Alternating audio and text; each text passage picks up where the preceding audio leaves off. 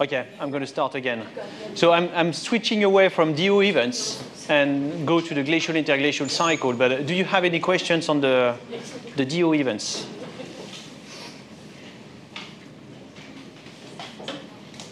No?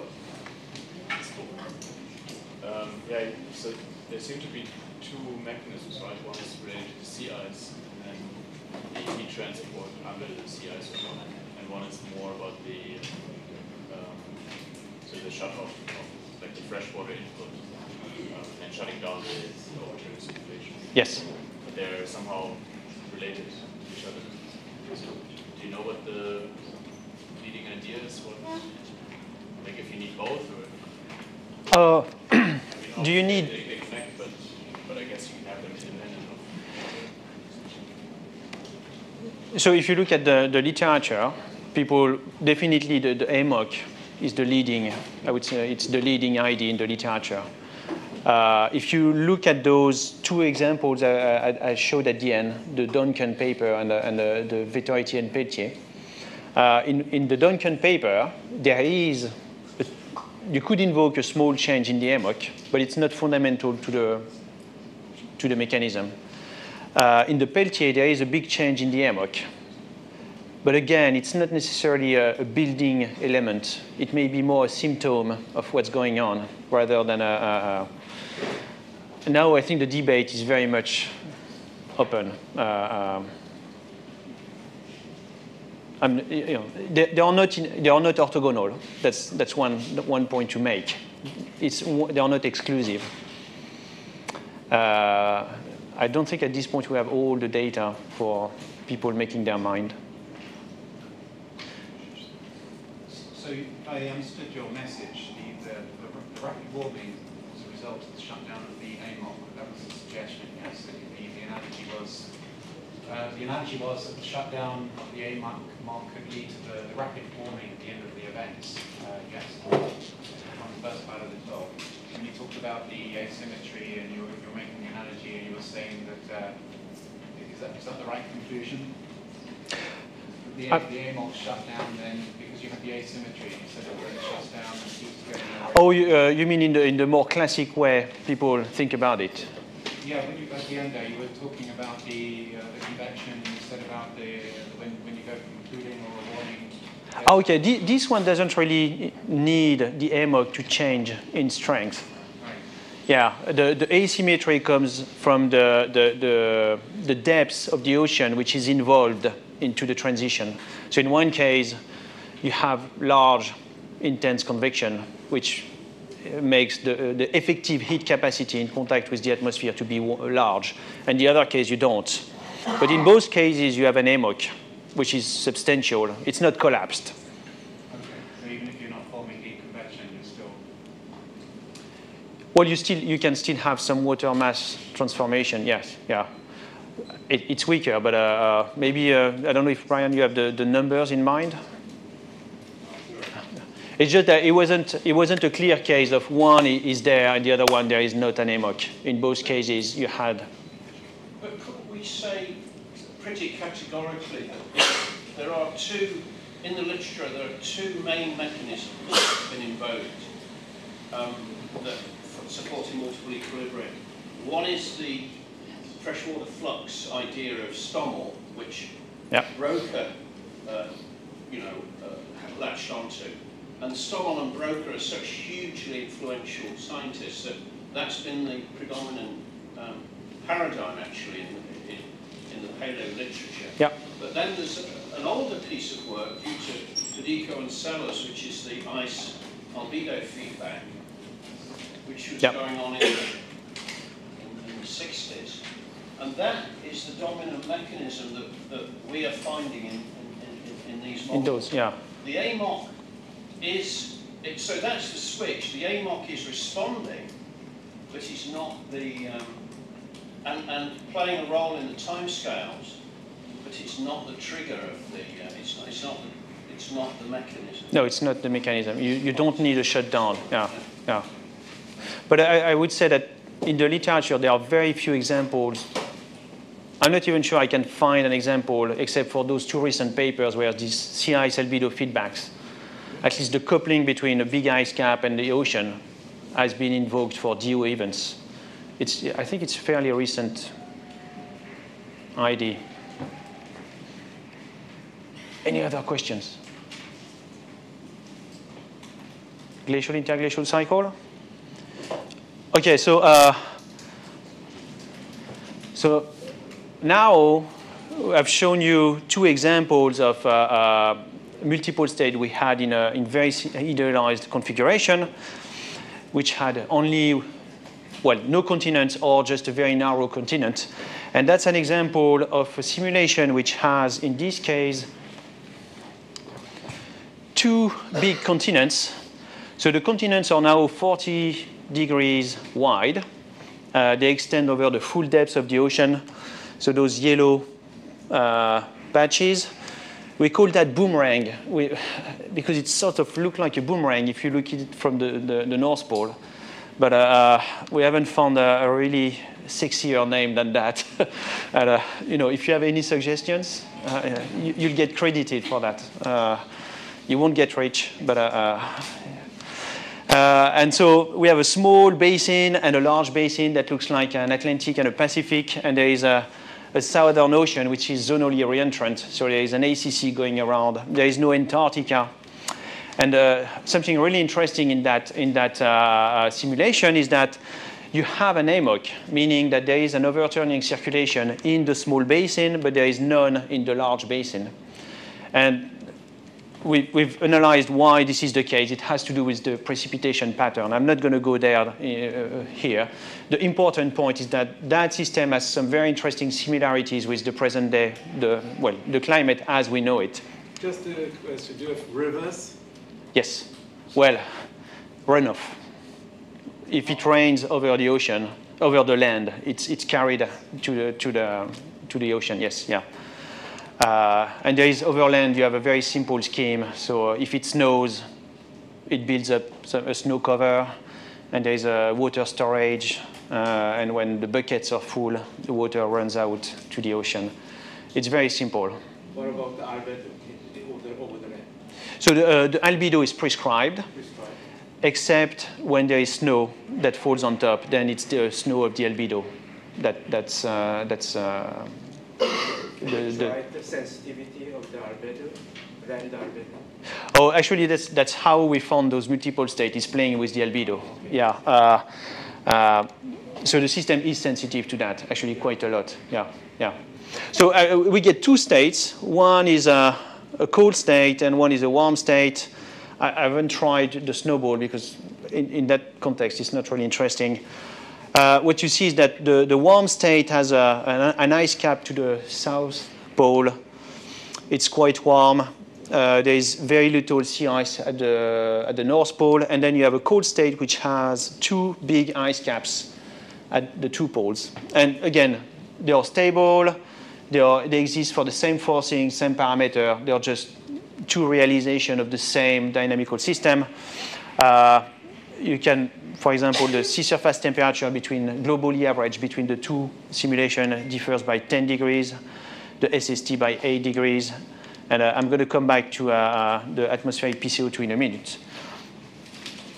So why do we have those stable states? It's same story as before. If you look at the oceanic transport in the warm and the cold state, so the warm is in red and the cold state is in blue, you get the same picture that there's lots of heat being pushed away from the equator into the mid-latitude. So released to the atmosphere around 40, 50 degrees of latitude.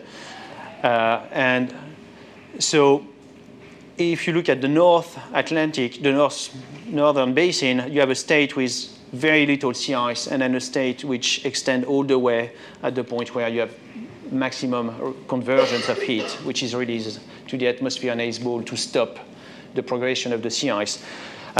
If you look at the southern hemisphere, it doesn't change much between the two states. So we think that the multiple state in that case is emerging from the northern hemisphere. And that's quite interesting because if you compare to the previous case where we had a symmetry between the two hemispheres, we have a system which is now not symmetric between the two hemispheres, and yet we still get multiple states. It's actually not zonally symmetric either. So the stable state can survive a slightly more complicated geometry than almost an aquaplanet, which is interesting. So a lot of what's going on here is, I would like to make the case that those two states look a lot like the present-day climate and the last glacial maximum. So the last glacial maximum is the state about 21,000 years ago, where we get the coldest of the glacial state, just before we left the last glacial maximum and drifted into the warm climate we know now. So this is a plot showing the overturning circulation in those two states. That's the red curves. And the arrows give you an indication of the direction of the flow. And the shading in the background is showing the temperature. So not surprisingly, in the cold state, the most of the ocean is near freezing, minus 0.5, minus 1 degree. In the warm state, you get actually a quite warm deep ocean, which is 8 degrees. And you can recognize the North Atlantic cell here, which is carrying heat between the southern and the northern hemisphere, with associated with the deep water formation in the small basin, upwelling into the Southern Ocean. There's a bit of Antarctic bottom water. It's quite weak in the warm state. And as you switch to the cold state, you see that that cell is decreasing in intensity, and this cell is increasing in intensity. There are some interesting points here. If you look at the bottom water in the cold state, it's near freezing, and we have observation that at the last glacial maximum, bottom water were near the freezing point. The bottom water are saltier in the cold state than in warm state, and that's simply because in the cold state, that cell is driven by brine rejection due to the expansion of the sea ice. There is a bit more sea ice in the southern hemisphere, and the growth of the sea ice means that there is more brine rejection, and they get slightly saltier water being produced, more and slightly saltier water. There's an interesting point here. You can't really see it well on that plot, but if you look at how much water is coming up into the Southern Ocean up to the surface, it's actually not changing between the two simulations. The total amount rising to the surface is about the same. What's happening is that in this state, most of the water rising to the surface is being warmed up.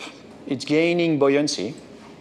And in a steady state, if you get you gain buoyancy, the water are transforming into lighter water and moving equatorward. In that state, most of the water coming up to the surface is rising in a place where it's losing buoyancy because it's now near the ice edge. And so it's transformed into denser water and turning into southward, into the Antarctic bottom cell. So it's really a shift of how much the water going up goes north or south in between the two simulations. And that comes also with, it's tough to see, but on this plot, the boundary between the two cells is moving upward in that cold state. And again, it's something to do with, which is related to observation. And just to point out that what's happening in there seems to be extremely similar to what has been described in that Watson et al. Paper. Essentially, what happens in that coupled system is that the buoyancy flux at the surface in the Southern Ocean are changed in between the warm and the cold state. The winds are very similar, but the buoyancy forcing which changes. And really, it's about water coming up and either being transformed into lighter or denser water, and the change in the buoyancy flux in that system has led to a buoyancy loss, which is largely increased in the southern hemisphere, so pumping up that bottom cell. Just to make the point that the winds here are not a big player in the story. So this is the zonal mean, zonal stress between the warm, sorry, I call it interglacial and glacial, the warm and the cold state. And you see that there is very little changes between the two states. So in the glacial state, you get slightly weaker winds at the peak and slightly shifted to the north. But really, it's not a big deal. Ultimately, if you compute the Ekman pumping, it's the same nearly in the two simulation. And that's interesting because it's in contrast to a lot of the literature which has been thinking about how the wind stress over the Southern Ocean might have changed and be the driver of how much the ocean overturning circulation has changed. And we are typically in the case here where the winds are not the player, it's the buoyancy change at the surface, the fact that you have a big ice cap, which is changing the brine rejection. That's what is driving the ocean circulation in that simulation to first order. Question here. Oh, sorry. I need to ask the question from the previous slide. So I don't understand in the warm state, the North Atlantic deep water is more stronger. Is it because the warm and saline? I mean, in the upper North Atlantic deep water, Here? the warm state. I was thinking it should be like opposite way because the warm water is less, less denser. So it should not have this stronger, but I mean, you are showing that in the cold state it's weaker, like the North Atlantic deep water. Cell is Oh, because the cold water should be denser and it should have more stronger, but it is opposite way. it's really the buoyancy loss that matters. It's not whether it's denser in the first place or warmer. It's how much, when the water is coming from the tropics into the high latitude, how much buoyancy does it lose? And so I can't remember, you have one of the co-authors here. I can't remember what they've done with the buoyancy change in here, but I can tell you about this one because I checked. And the buoyancy loss is indeed a bit larger here than it is here. We did nothing there. You did nothing? Yeah. Okay. Yeah, so the Watson-Vallis model, it's not a couple model, right? It's That's right. That model is yeah, it's they prescribe full described Yeah. both at the top. Yeah. So in your case, there wasn't any buoyancy loss. I mean, In both cases in the north, but it was the same buoyancy. yeah. In our case, it does change. The buoyancy loss does change a bit. But don't we have a stronger North Atlantic cell in the warm state? Yeah. As you're suggesting. So Yeah. it could be because the warm and denser? I mean, No, it's not because the warmer or denser, no. Actually, the warmer would... it's more saline, I mean, it could have more salinity and then it could be more denser in that sense. Okay, I see where you're going. Okay. So in that case, Yeah, because warm water could dissolve more. it's driven by precipitation. So the buoyancy loss here,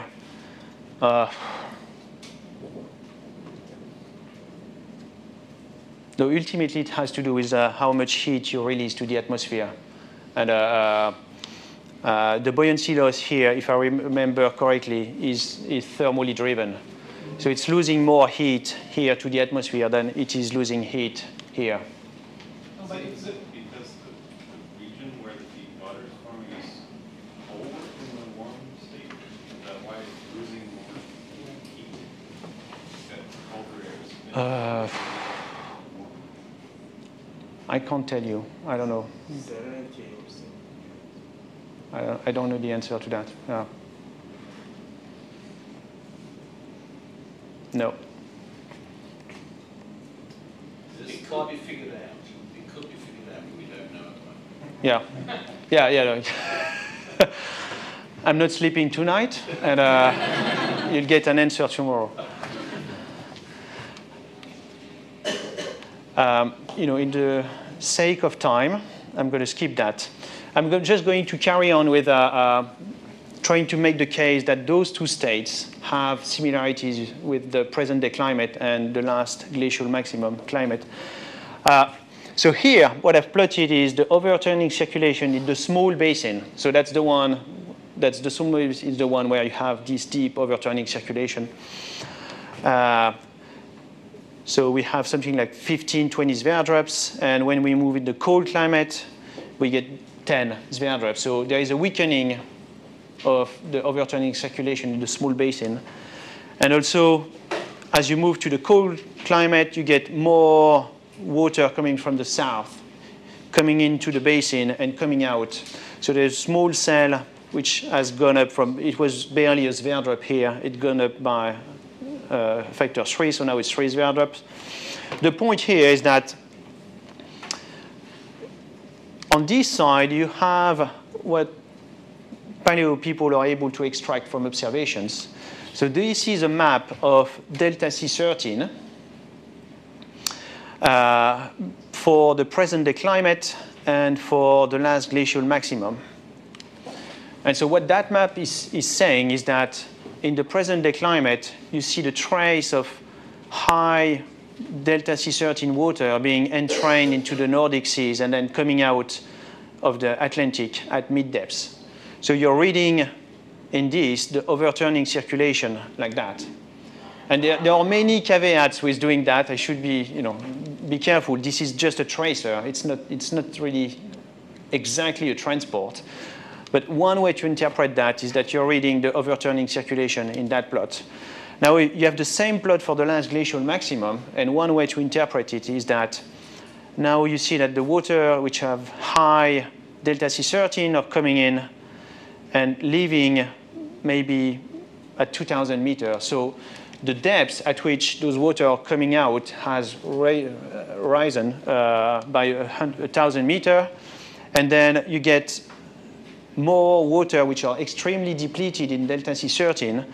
So the hypothesis here is that those water are coming from the southern hemisphere. They haven't been exposed much to the atmosphere for a while. So it's literally water coming in here and then being entrained in the lower cell and coming in again into the Atlantic in very depleted quantity of delta C13. So in the model, we don't have delta C13, but we have phosphate. And because we have phosphate, we can turn phosphate into a proxy for delta C13. So what I'm plotting here is the delta C13 inferred from our simulation and try to compare it to the delta C13 from observations. Obviously, it's not perfect. That's we have a square basin. We have a flat bottom. But if you look at the numbers, it's pretty amazing. So in our warm state, we have high levels of delta C13 with that peak at the surface being entrained into the North Atlantic deep water. And if you look into the cold state, you see first an increase in delta C13. You see that water coming out at lower depths, shallower depths, and you see those very depleted delta C13 water coming from the southern hemisphere. So whatever is happening in our model matches very well, at least at the level that we can afford to make that comparison. And you have to be careful with those. This is not overturning. It's just a tracer which is carried by the overturning, mixed by eddies and turbulent mixing and so on. So there is no one-to-one, but it's pretty interesting to see how these two match in that simple model. And so the two states looks like the present day climate and the last glacial maximum climate. So an interesting other comparison is if we take those two states and we drive a carbon cycle model with those. So what I mean by that is we take the dynamical state, the currents, the atmosphere, the winds, mixing of the ocean, etc. And we drive the carbon cycle in a passive way, so meaning the atmospheric PCO2 is not feeding back on the climate. So it's very important caveat here. Nonetheless, if we do that, those two systems have a difference in atmospheric PCO2 of about 100 ppm, which almost exactly matches the observed change in atmospheric CO2 between a glacial and interglacial cycle. So it's quite interesting to think about how CO2 in our couple model has been stored in the deep ocean. So we don't have a land model which is very fancy, and most people would agree that the difference between the difference in PCO2 between the last glacial maximum and now is due to the fact that CO2 was stored in the ocean. CO2 has been pumped up into the deep ocean. So how can we can analyze that in our simulations? So the change in CO2 in the atmosphere can be decomposed in three mechanisms to pump it out of the atmosphere into the ocean. So the first one is the saturation pump. Essentially what it is that if you have cold water, it can hold more CO2. So as you move from a warm to a cold climate, you just dissolve more CO2 into the ocean, and that pumps CO2 out of the atmosphere into the ocean. That's just chemistry. There is a biological pump, and that just reflects the fact that at the surface of the ocean, you have phytoplankton growing, and as it grows, it's taking CO2 to form its body, its cells, and sucking CO2 out of the atmosphere. Then those phytoplankton, they die, and they fall at the bottom of the ocean, where they can be redissolved into the water. But the net effect of that is that that pump is taking CO2 from the top of the ocean down into the bottom of the ocean. So away from a place where it can be dissolved back, outgassed into the atmosphere. And when you do that, there is a third pump, which is the disequilibrium pump, and which is very important for our case. What that pump is doing is it's a measure of how much water are equilibrated with the atmospheric PCO2. So you think of water coming at the surface, maybe it's cold, it has some amount of DIC, but it's so cold it could suck up way more DIC out of the atmosphere when it's at the surface. But that parcel will need to remain near the surface for long enough to equilibrate with the atmosphere. And the equilibrium timescale for a parcel of water at the surface with the atmosphere is about a year. So many parcels of water in the ocean, they don't stay for a year at the surface, happily equilibrating with the atmosphere. They're going to get sucked back into the ocean on a faster timescale than that. So the water is not always in equilibrium, in a chemical equilibrium with the atmosphere and temperature and salinity. And that's what this is measuring. So if you do that, what you find is that the solubility pump is sucking about 60 ppm out of the atmosphere into the ocean. The biological pump is actually the change between the two states, I should insist, is equivalent to 36 ppm back into the atmosphere. And the ARC disequilibrium is the big term here. It's accounting for 85 ppm out of the atmosphere into the ocean. So that's the main driver of why the CO2 is lowering in our simulation when you go from a warm to a cold climate. So let me explain how this is happening. So this is a map of the disequilibrium pump. So it's showing how much waters are not in equilibrium with chemical equilibrium with temperature, salinity, and the PCO2 of the atmosphere. So that's for the warm climate, and that's for the cold climate. So for the warm climate, what you find is that the disequilibrium pump is very small everywhere. And if you go to measure the disequilibrium pump in the present day climate, it is small everywhere. It's a small term. That's the disequilibrium pump in the cold state. And what you see are big, large values in the Antarctic bottom water cell. So that cell is corresponding to a flux which is going around like that. How this happens is that there is an ice cap extending almost across the upwelling region of upwelling. So what happens is that water coming to the surface, because they are trapped under sea ice, cannot equilibrate with the atmosphere. So you have cold water, which holds a lot of CO2. They come up to the surface, they are under ice. They can't outgas to the atmosphere before being entrained back into the deep ocean. At the same time, you have biological production is still pumping CO2 into the deep ocean. And it doesn't matter whether it changes between the two states, it's always doing that. You always have phytoplankton growing, dying. And so slowly, the CO2 content of those water is just increasing and storing a lot of CO2 in the deep ocean. That mechanism is actually new. Stevens and Killing suggested something along those lines in 2000, but they use a boxed model to do that. So they had a boxed model, so they split the ocean into 4 or 5 boxes and just accounted for the flux by maybe in a stomach way. In our case, this is actually happening in the coupled model.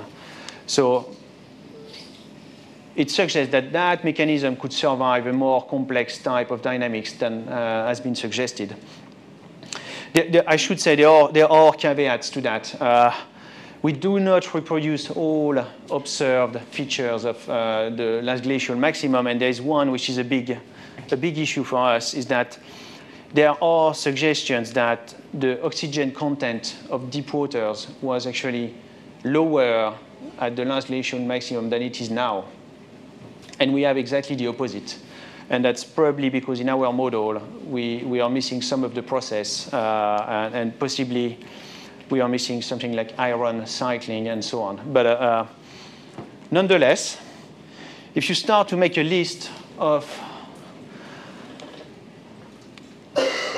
what do we know about differences between the last glacial maximum and now, and you put that against a list of the differences between the warm and the cold climate we have in the model. There is a list which is, so that's, I made the list. So if you think, for example, of deep ocean temperature, clearly the system was colder at the last glacial maximum. The range is 2 to 4 degrees Celsius estimates. We have 7.7, so it's a bit too large, but it's in the bulk number. It's the right order of magnitude. The salinity estimates are that at the last glacial maximum, deep water were probably 1 or 2 PSU saltier. And there is a reason for that we can't reproduce that number, is that most of the reason why the salinity of the ocean was larger at the last glacial maximum is that we took water and we put it over land. And so just the whole ocean got saltier on average. And we don't have that effect.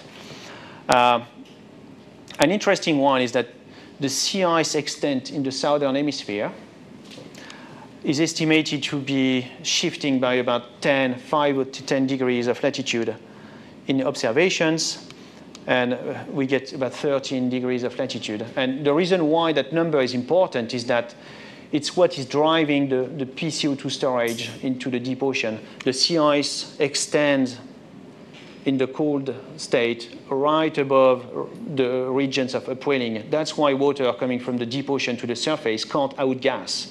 It's because you have that sea ice cap, which is preventing water to equilibrate with the atmosphere.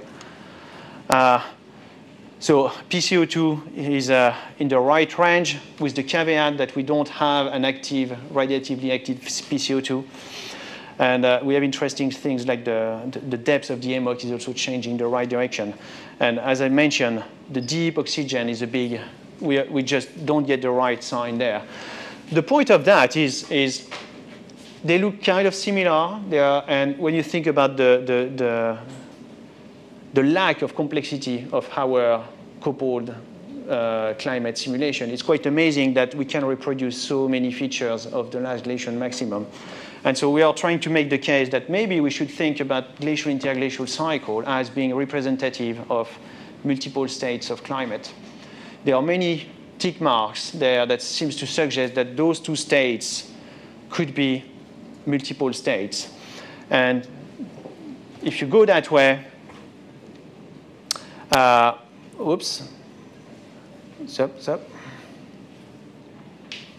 I'm not going to go a lot into the stochastic resonance. I just want to make the point that when people look at the paleoclimate record, so that's various paleoproxies that people have, and those are time series of the orbital parameters, the Milankovitch cycles. And we know that the precession is varying with a 20,000 timescale periodicity, obliquity is 40,000, and eccentricity is 100,000.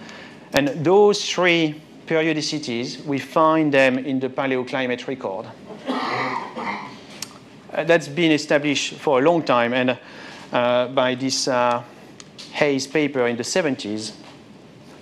And a few years ago, there was a small review article in Nature celebrating this achievement of being able to make the link between the paleoclimate oscillations of the glacial interglacial cycle and the link with the orbital parameters.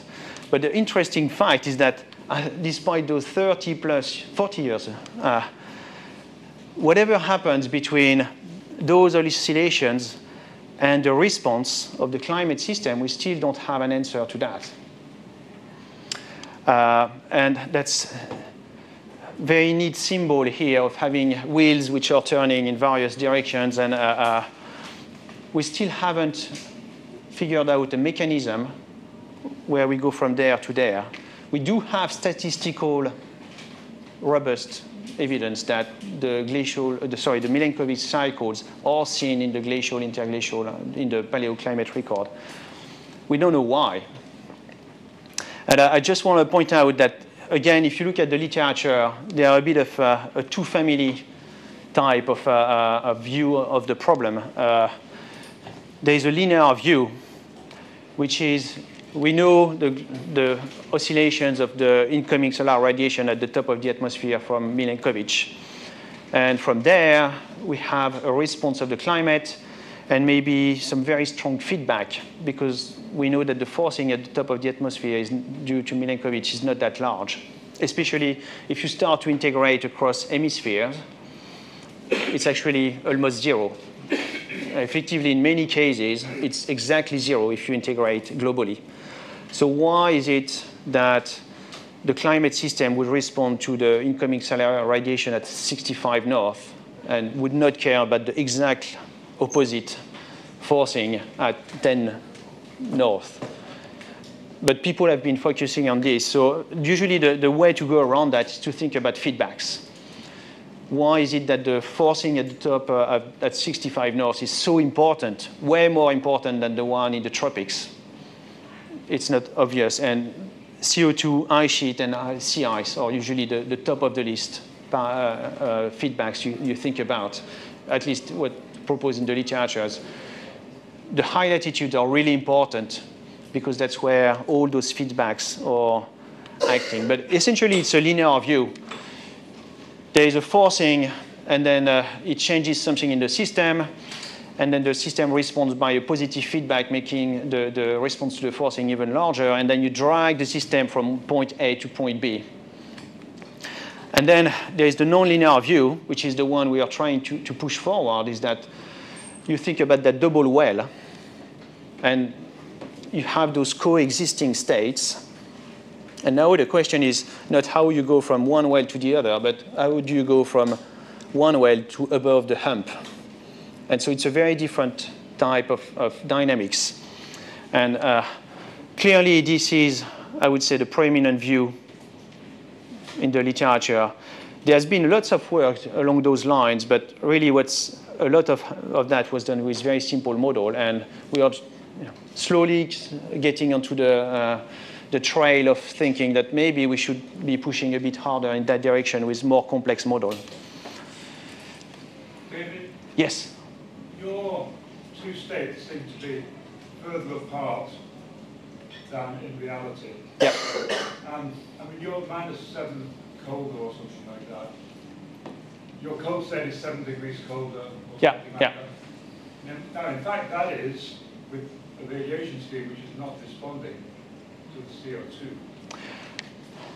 So if you actually reduce the CO2 down to 190, your state will probably be about 12 degrees colder.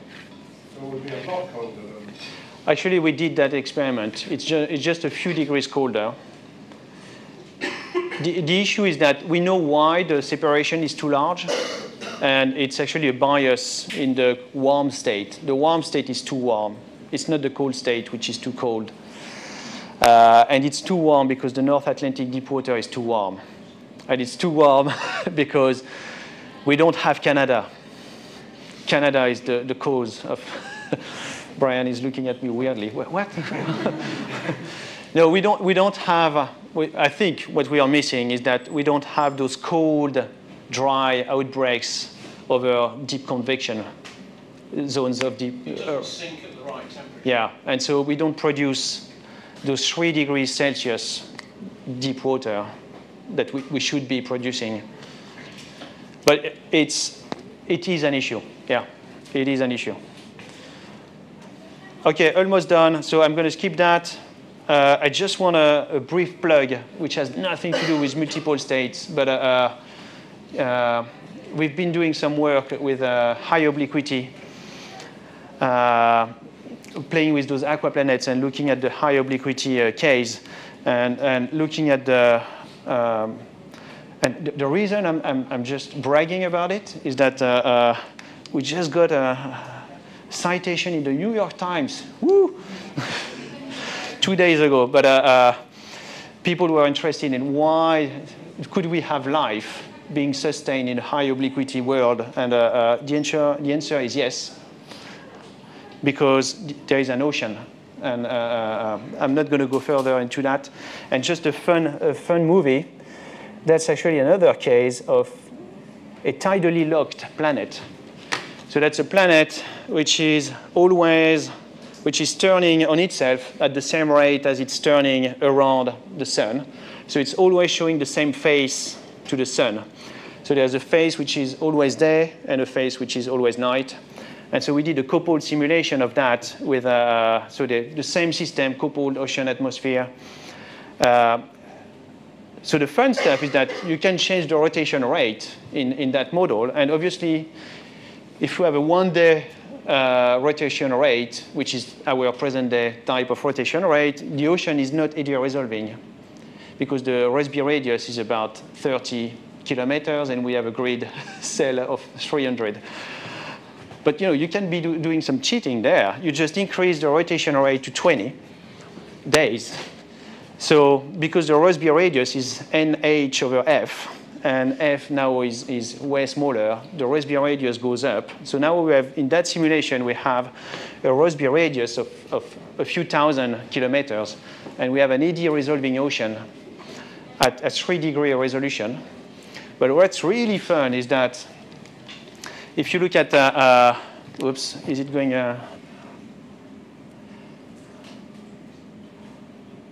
is that the eddy resolving ocean is able to carry a lot of heat from the warm side to the cold side. So there is way less sea ice on the cold side of that ocean, which is eddy resolving. But now if you look at the atmosphere, when you have a 1 day rotation rate, what you see is that you can see synoptic scale eddies in the atmosphere, normal. The atmosphere is eddy resolving at that resolution. If you go really slow, now the eddy seems to disappear, and we only have convection. Again, if you put numbers, the Rossby radius is 1,000 here, so now it's 20,000. It doesn't fit anymore into the hemisphere. So we just have a convective atmosphere sitting on top of an eddy resolving ocean. And here we have an eddy resolving atmosphere sitting over a parameterized ocean. It's just fun. And conclusion. So really, It means that your planet has to orbit the star in 20 days. Yeah. And so if effectively, because of Kepler's law, it should be further away. No, you have closer. Sorry, it should be closer. Yeah, but we did not change the solar constant to make the comparison.